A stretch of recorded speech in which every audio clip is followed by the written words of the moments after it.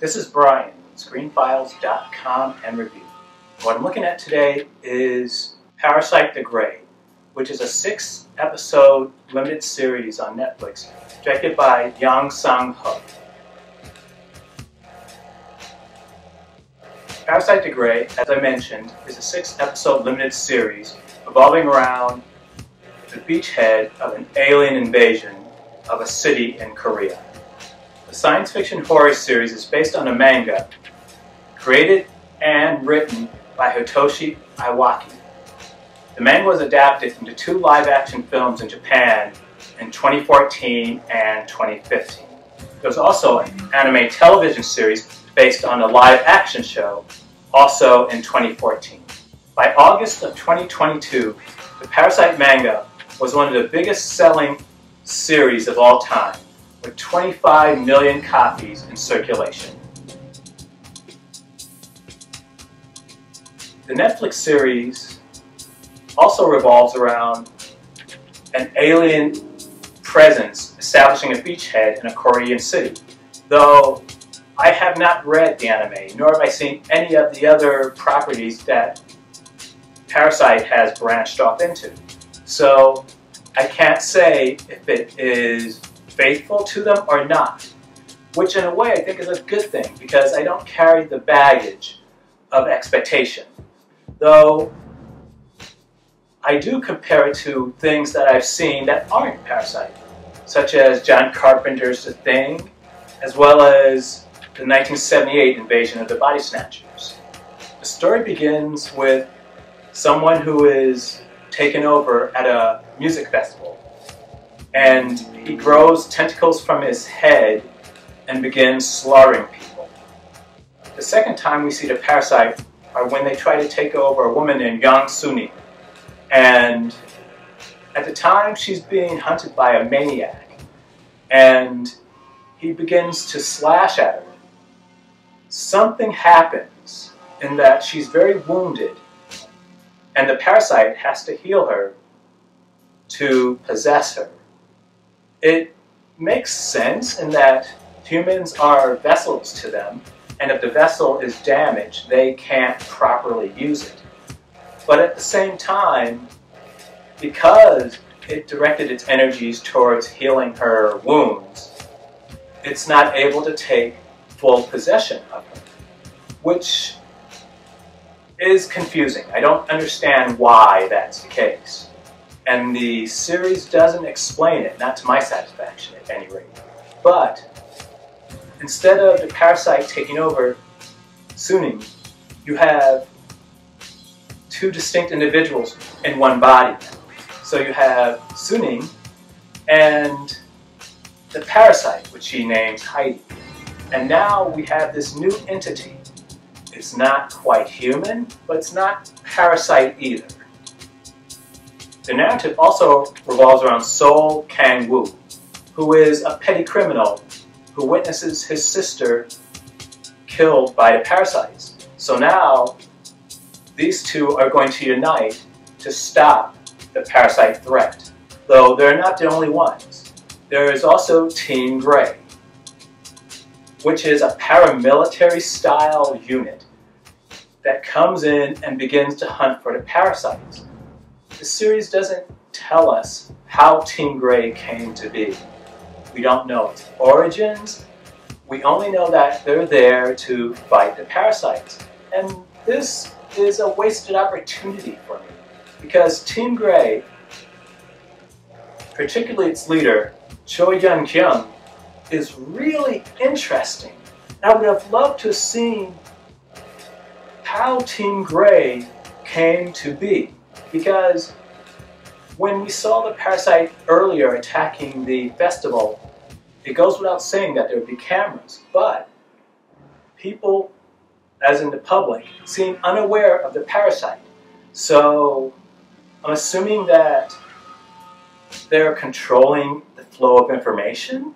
That's the only thing that makes sense to me, and it's logical under the circumstances. But once again, it's not something that the narrative really tells you. As I said, I'm assuming it, though I shouldn't have to. The thing of it is, the narrative of Parasyte the Grey has issues. It's not badly written, but like I illustrated earlier, it seems to not give the viewer information to make certain decisions. Now, perhaps these type of things were thought to be minor by the writers and the director. I don't know. But once again, this rears its head. And this time it's that we don't know why the parasites are there. It's established earlier on they come from space. Well, they came from the sky, but being that they're alien, I assume they came from space. Very much in the vein of Invasion of the Body Snatchers. Now, with Invasion of the Body Snatchers, the goal was very clearly spelled out. They were trying to take over the world. It didn't matter that they landed in New York and began to take over people there. New York was only a beachhead to the world. Their goal was to expand beyond New York. Parasyte the Grey, I don't get that feeling. It's really strange. It feels small while being pretty visually large. It's just an odd thing. I would have liked to have known what the aliens were at least thinking about doing. Beyond organizing, they're really big on organizing. But beyond that, we just don't know. Problems with Parasyte the Grey are really unusual, especially when you take into account that Yeon Sung-ho directed Train to Busan. I don't know if he wrote it off the top of my head, but he certainly directed it.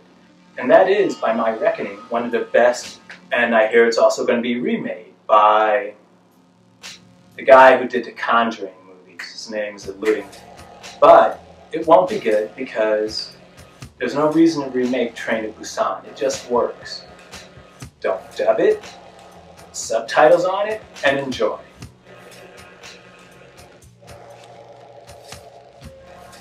Parasyte the Grey, when everything syncs, works exceptionally well. And when you see all 6 episodes, I think you come to understand that the title is a lot more clever than you might have thought. The Grey, by my reckoning, refers to 2 things. The first is, as I already mentioned, Team Grey, which is the paramilitary type unit in charge of containing and destroying the parasite threat. But there's also Grey in the sense of amorphousness.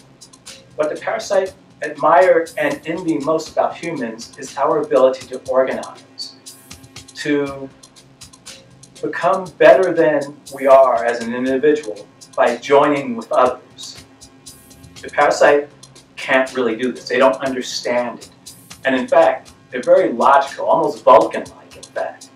So they don't understand that spark, that drive that makes people unite to face greater threats. And the parasite exists only to kill and to possess. And that's it. They have no real purpose other than that. So the parasite, at the same time as killing and taking over people, some of them are starting to learn, to understand what it is that makes people what we are. And they try to copy that. Because in the series, they are remarkably deadly, but they're individual. They can attack in groups, but there's nothing more to it than that. They're not thinking beyond the moment. And I don't think, for the most part, they're capable of thinking beyond the moment they're in. So either they're killing you or they're not. And in between space, nothing is really happening with them. And as I said, this is something the parasites come to envy in humans, and something that some of them even begin to learn. Parasyte the Grey is very much a combination of John Carpenter's Thing and Invasion of the Body Snatchers. The thing of it is, though, those movies were very much practical based. Well, at the time of Invasion of the Body Snatchers, I don't think CGI was a thing. I believe that was 1978. But The Thing, I want to say mid-80s,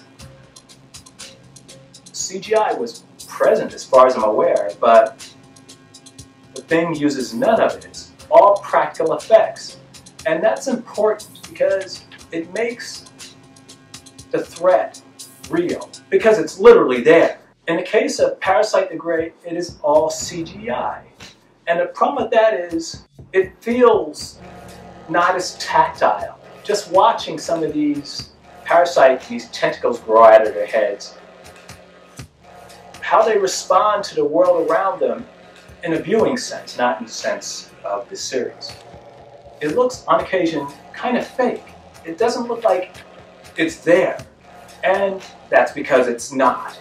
This over-reliance on CGI in my book brings it down a little in my esteem. As I said, it's still watchable, it's still quite good, but it needed physical effects beyond the occasional decapitation, which there I think are about 2. It needed something that helped the viewer invest in a really bizarre, visually speaking, concept. And without those practical effects, it's a little harder to do. I'm not saying it fails. I am saying it's harder. As I mentioned earlier, some of the parasites begin to understand that organization, combining your efforts, is a way to become stronger. It becomes a story about the aliens understanding that the individual is not all, and that the group is important. Up to this point, the parasites are pretty much taking over whomever they can find. There's no rhyme or reason necessarily to it. If you're present, where there's a parasite, they will try to take you over or potentially kill you and eat you. That's it. Those certain parasites begin to learn and to understand that there has to be more to that if they're to survive. So it goes about trying to act in a fashion that is very un-parasite-like.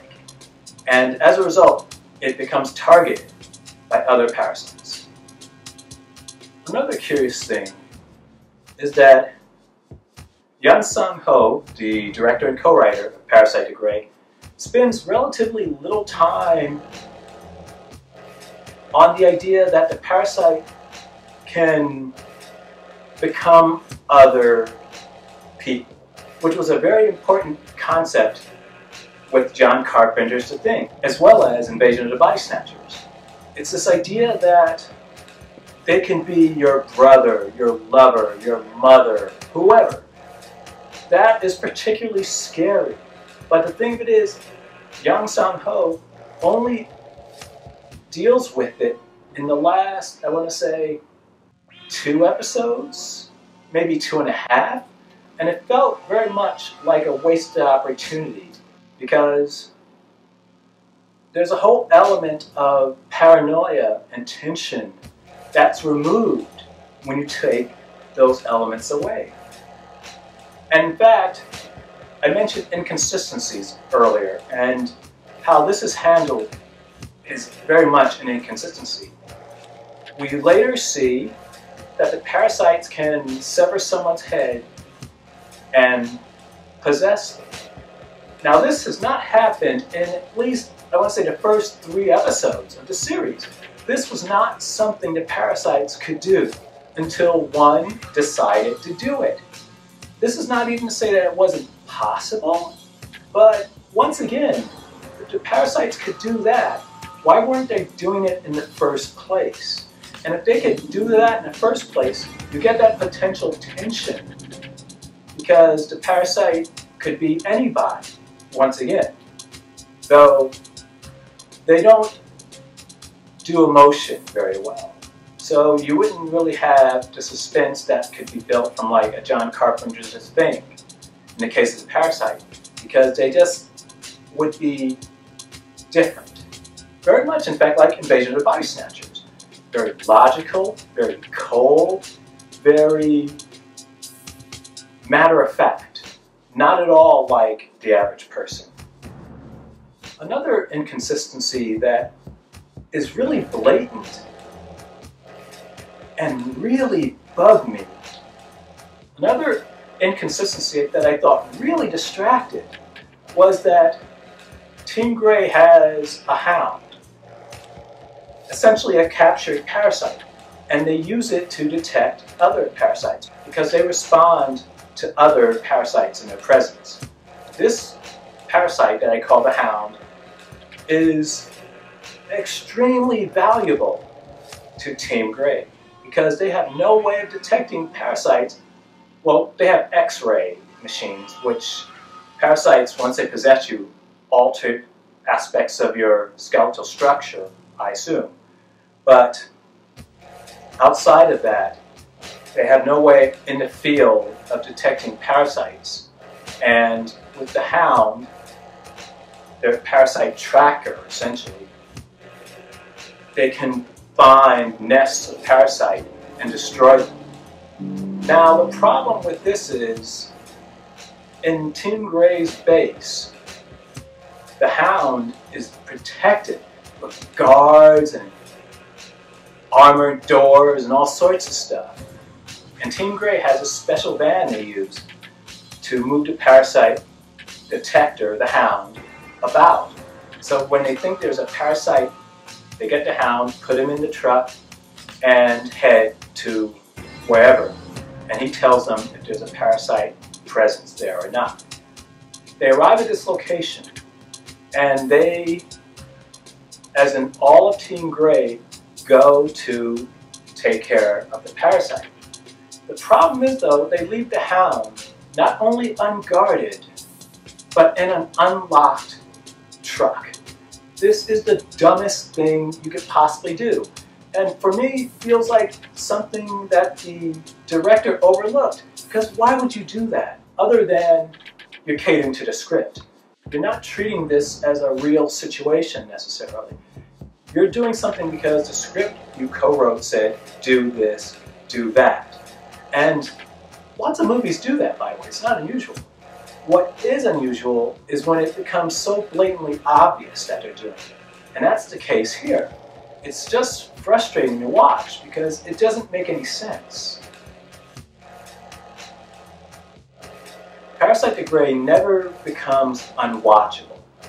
And it is a 6-episode limited series, so it goes relatively quickly. But the thing is, it never really grabs the viewer either. It always seems to maintain a distance between what's going on screen and the viewer, which is a little distracting. Production design is very good, the lighting, cinematography. It is a very well done, expensive looking series. It's well acted. It does most things really, and any shortcomings for Parasyte the Grey I'd have to lay at the feet of Yeon Sung-ho, who, as I mentioned, directed and co-wrote it, because there are little issues with it. Nothing that's going to ruin it, but little distracting things that if it were more tightly written, I think it would have resonated much better. So what do you think? This is Brian with ScreenFiles.com and Review. Do you agree, disagree? Let me know down below. And as usual, consider a like or a follow.